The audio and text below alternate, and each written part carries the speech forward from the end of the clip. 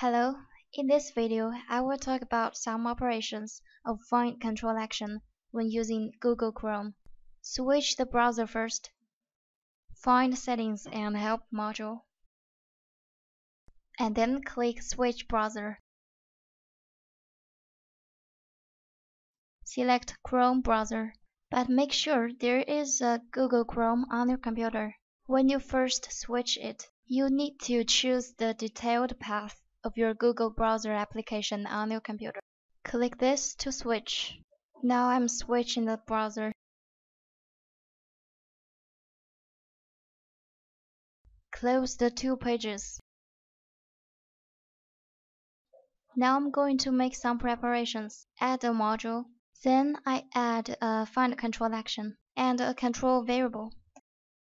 Add the module. Add find control action. Add a variable in variable manager. Variable name. Value type. Take Yahoo website as an example.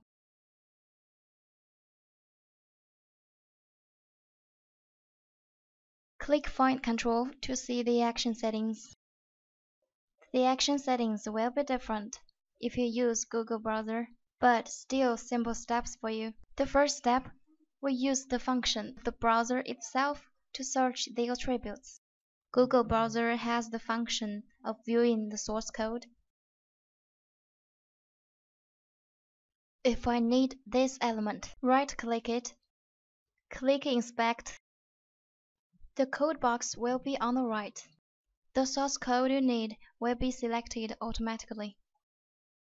You can also click the arrow symbol here, and then click the element you need.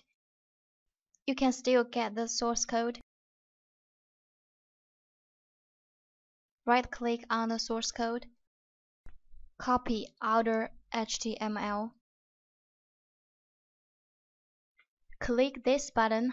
Find Control will automatically analyze the source code and add the attributes to the condition list.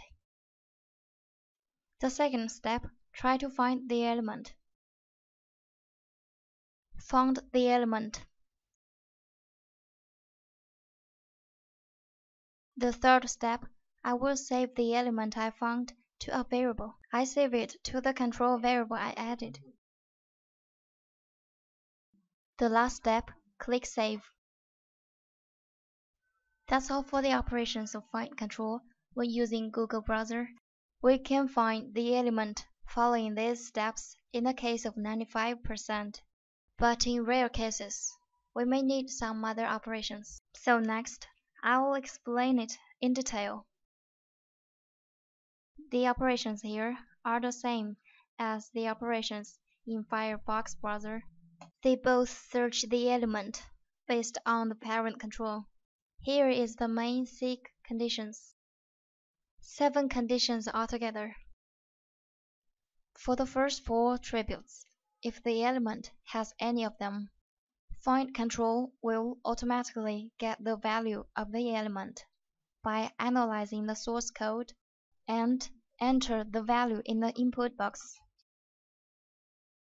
For Xpath, it's the path language. We can right-click on the source code of the element that we want and copy the Xpath and then paste it here. If the element is nested in an iframe, only when you input ID or name or index of the iframe can you find the element you want accurately. Now I try to find the element. I find it. For link text, if you want to find an element with a link, find control will locate the element based on the text of the link. Now I'll give you an example. Mail and news are both link elements. Now I input a text news. Try to find it. I can find the element. For CSS Selector, it's similar to Xpath. It's also a path language.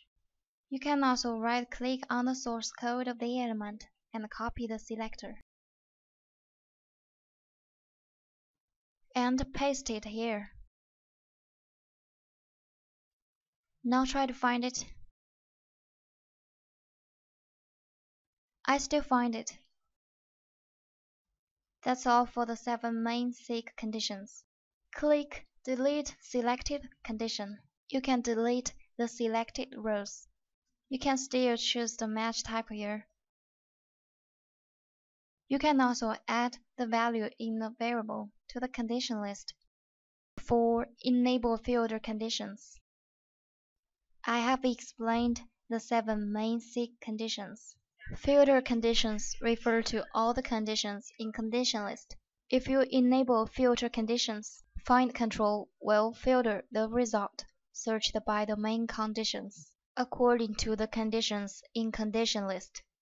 If you find many different elements, you can use the index to find the element you need.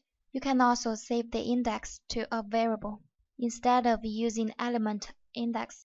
That is to say, if you want to use an element, you just need to choose the corresponding number. That's all for the operations of find control when using Google browser. Thank you for watching.